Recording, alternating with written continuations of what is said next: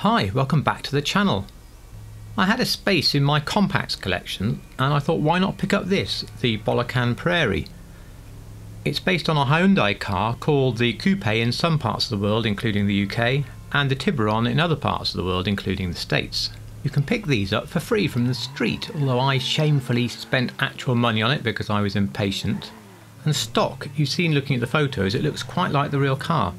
But I don't want this one stock. I'm putting it in a row of customised compacts, so let's see what we can do. I'm going to do this in a semi-live setting. I will edit out some of it to make it not too long. I don't do the armour and the bulk of the performance upgrades on cars that I think will mainly be static, so I shall skip most of those, except for the engine, which I nearly always just take to stage 4. I'll show you all the exhaust options here. When I looked at pictures of the real car, the exhausts don't come out from the centre, they do come out from the back corners, so that does limit what you pick. So I picked one of the sportier ones coming out of the corners here, these wide mitre exhausts. I like my cars to be real world examples, as you know, and I found an image of one that I quite wanted to copy. I can't show it to you because it was a licensed image, but the hood on it was painted body colour, and I have picked a particularly interesting colour for the car, so although we have these carbon hoods available, I didn't really want carbon. The one on the car that I picked actually had some triangular cutouts in which look really good, but they're not available here unfortunately. So after some deliberation and to get as close as possible to the one I was trying to copy, I went with these combination vents. I left the horn and the lights as standard. I'm not going to use a livery, but I thought you might like to look at them. In my How to Paint Crew Colours video I mentioned Custom Cars of GTA is a good website for some colour ideas, and I wanted an especially bright green, so I got one from there. The video is linked down below, as is the hex, and now it's time to see what it looks like. Well, I'm very pleased with that, and that's the advantage of course of taking somebody else's hex. No experimentation, it just looks great. I knew I wanted a really gold looking pearlescent that would really stand out in the sun. I spent a long time experimenting, and in the end bright orange actually worked the best of everything. Next came skirts, which when I remembered I must have missed the bumpers right at the beginning. I bet you spotted that. As you can see, there's a good selection of bumpers here. The one I was copying stayed mainly green on its various sills, extensions and skirts, which I wanted to copy. I also wanted to have the various shapes cut in that were on that particular one. The closest one seemed to be the Mark III tuner bumper, which had all the various shapes and grills that are required, only it did have the canards, so I'm not too sure about those. I wasn't initially sure about the back bumper, whether to have it with the green piece without or just stock, so I just left that one and carried on going down and had a good look at the skirts.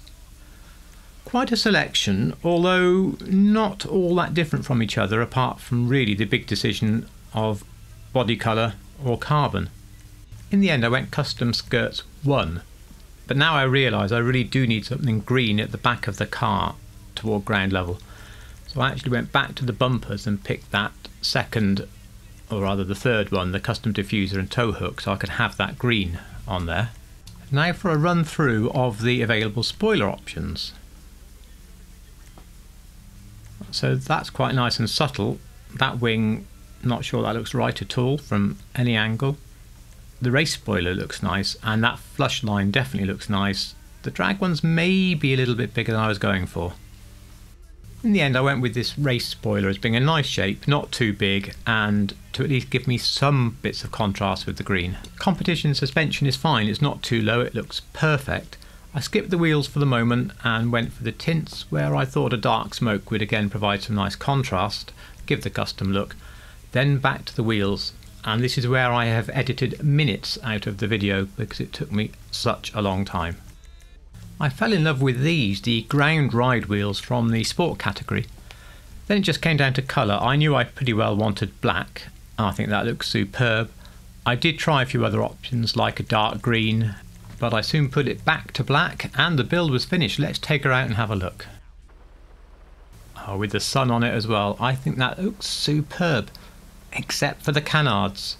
I wasn't too sure when I put them on, and none of the customised Hyundai Coupes online I saw had them. So let's go straight back in, and I'm going to go for one of my other choices, which was this Mark II tuner bumper. I do think the grille is a bit too wide, but otherwise it does suit my build the best. Well, finally finished, and I'm blown away how good a free car can look, and by the amount of customization that Rockstar have given us for this car. So we've got a great look, we better go and see how it drives. For real and in the game it's front wheel drive, so most of your takeoffs are accompanied by quite a lot of wheel spin, and initially when you corner you can find the car rather understeery heading towards the far pavement, and you may initially think it's not that exciting, and in fact in trying to provoke some excitement I crash it very soon, so let's take it onto the track. We'll get the bad news out of the way first, which is just not very quick in a straight line. My best lap was 1 minute and 8, which is about the same as the Buccaneer was last week. Watch this corner. Now that looks a lot more exciting than just understeering. And effectively this car is an absolute beast for lift-off oversteer. In other words, if you let go of the accelerator a lot heading into the corner, maybe you give one of those little Scandinavian flicks turning the wrong way first, or even a little tiny tap of the handbrake, albeit not on track, any of those will get the back out into an extremely controllable slide. I'm only driving on a keyboard and these slides are nice and easy to control. And so, in fact, the car can end up quite a lot of fun.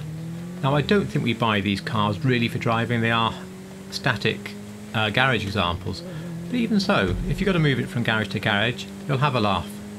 So a free car with a ton of customization, some decent real world looks, and it's okay to drive. I highly recommend picking up this car. Please do give me a thumbs up if you enjoyed this, and as always, thank you so much for watching.